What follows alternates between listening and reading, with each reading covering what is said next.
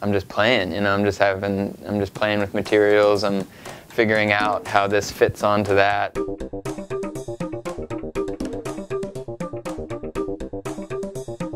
Something just clicked, and I just started making art in high school, and then like turned my parents' basement into this like art land that I called the Fuzz Cave, and made music down there and like made art, you know, just with whatever I had.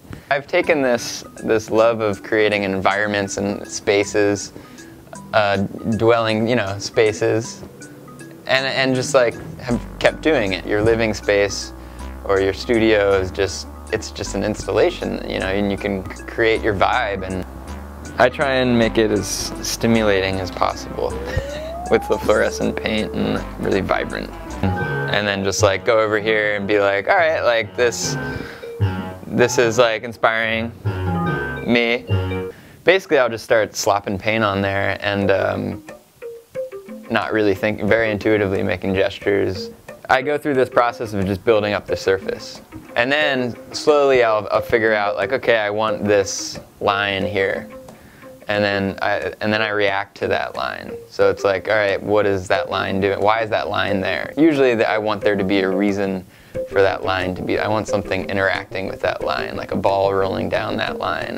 And then through this reaction and like making decisions, like eventually this almost situation forms where that becomes the painting, where it's like this like moment, this like movement captured, like this ball rolling down and hitting this thing and bouncing off this other thing and trying to like capture movement, but it's just a still painting.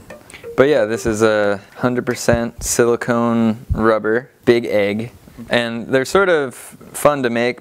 A lot of times I'll find these like scraps of plastic on the street, and like that sort of begins a piece. You know, at the beach I found like a little end of a shovel, like I don't know, you know. So I'll react to that object and stick it usually in a pile of clay, like a ball of clay.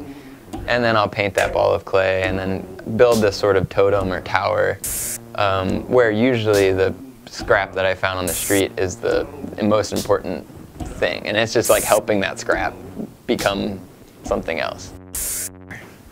Platinum silicone rubber, mix in some color. This is a mold for these bases that I use for the smaller sculptures.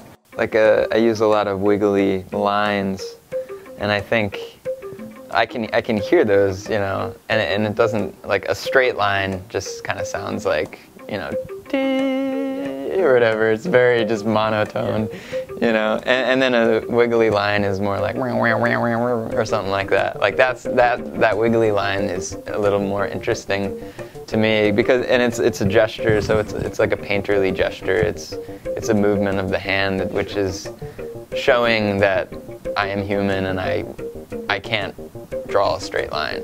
Yeah. So to show that imperfection and to hear it, you know, it's more interesting. It's a dance. It's more interesting than just like a rigid straight line.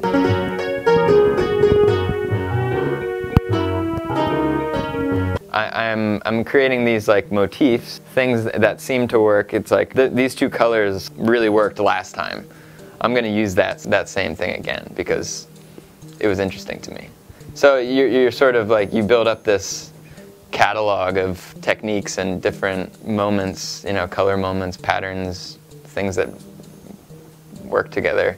And then you have this language and this thing that you can just keep, you know, pulling out of and just throwing it around in different ways. Like I know like what to do about halfway into a piece, I think. Like I know the steps to make to like create like a color balance and like a harmony. So I guess the piece is done when I find that.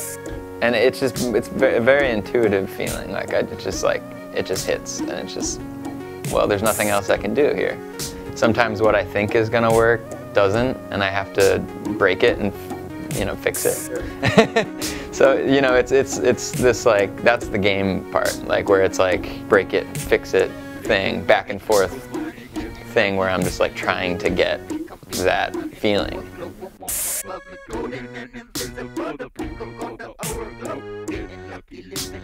uplifting, non-applicable.